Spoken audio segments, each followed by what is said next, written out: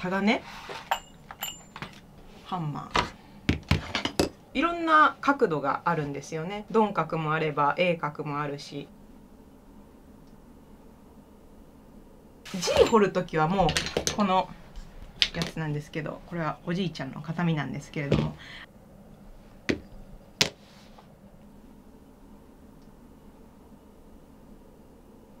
よし、そうですね。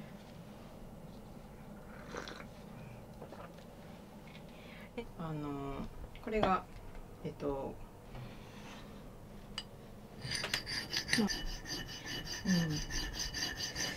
全部が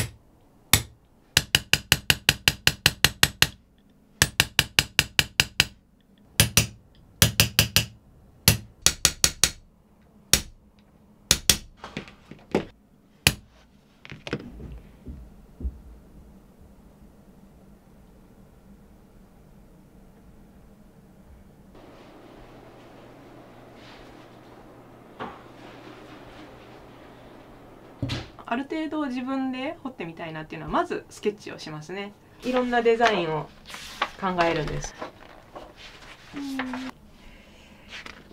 まあ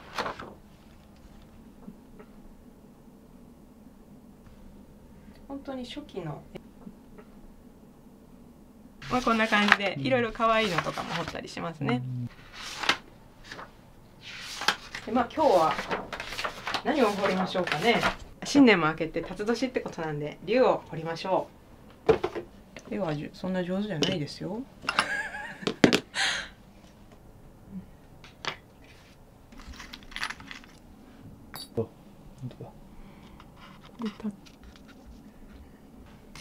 こんくらいでわかります？はい。こっちはまあ2面。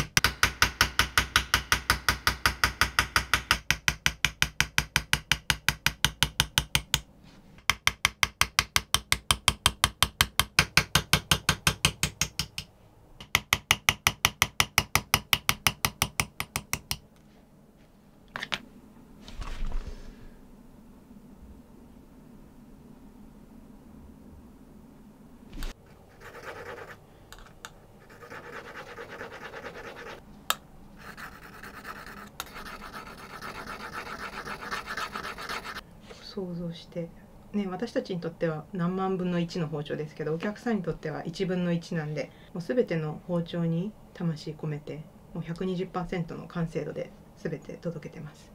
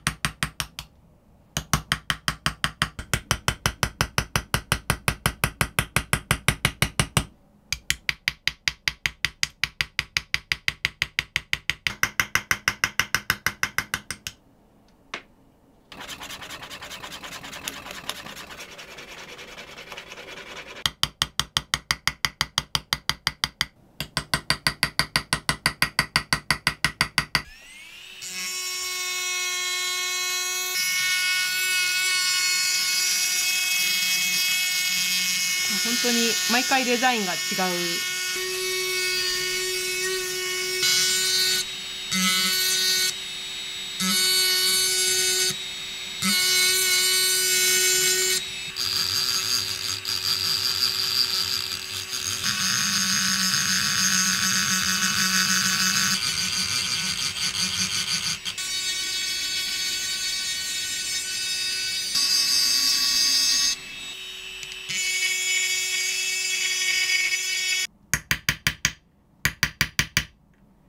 なんかでも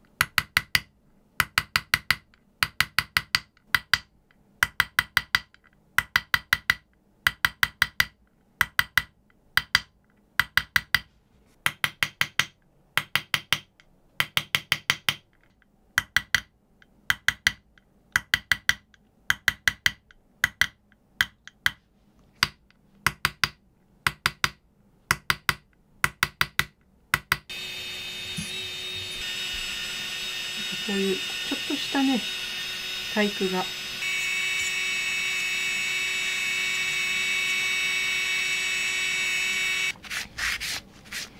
りました。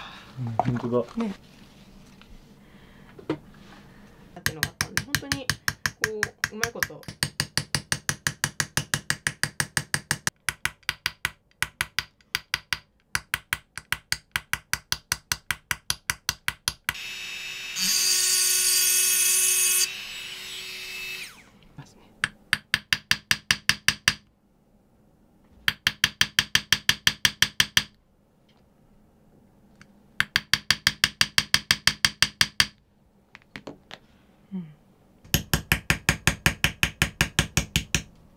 だいぶこう連打を続けると右手が痛いですね。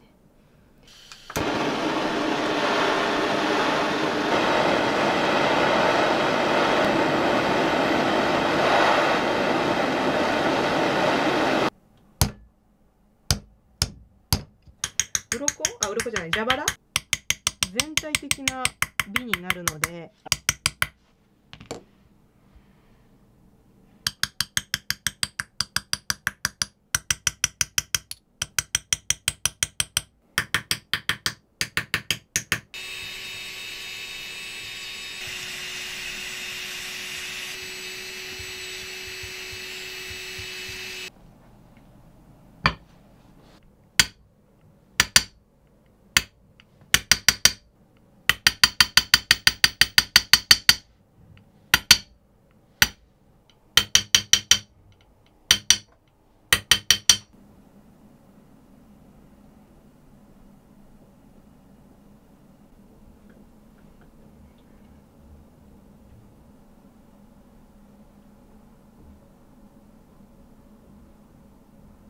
はい。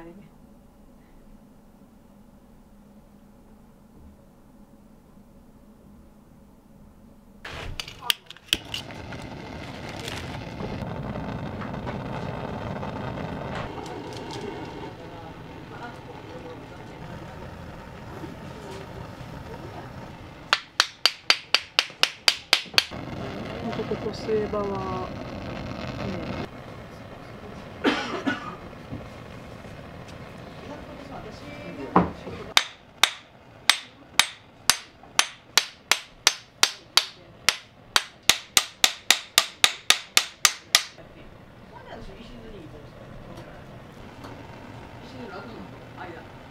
こうお辞儀しててもダメですし、反りすぎててもダメなんですよね。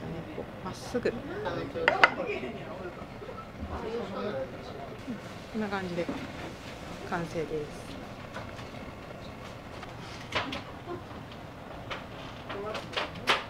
ね、のしを作っていきたいと思います。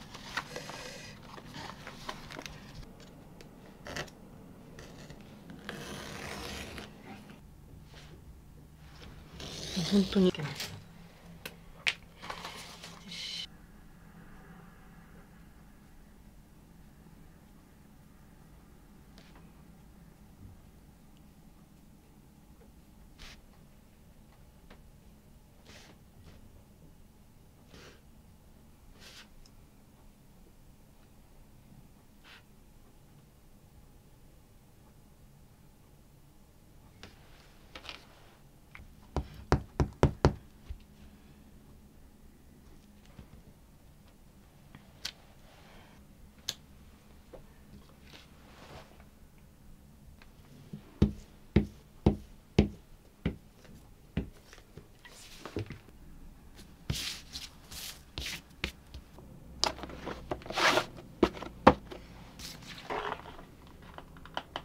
試して。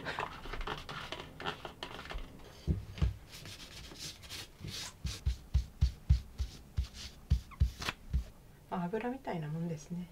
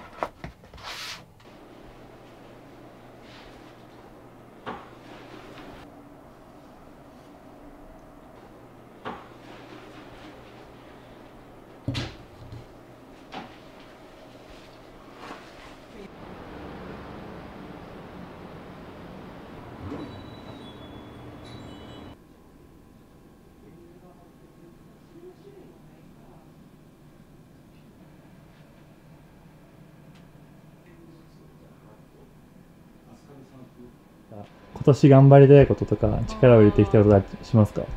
まだまだ他の人がやってないことをどんどん挑戦していきたいっていうのがあるので、いろんな色を出していくことに挑戦したいっていうのが一つありますね。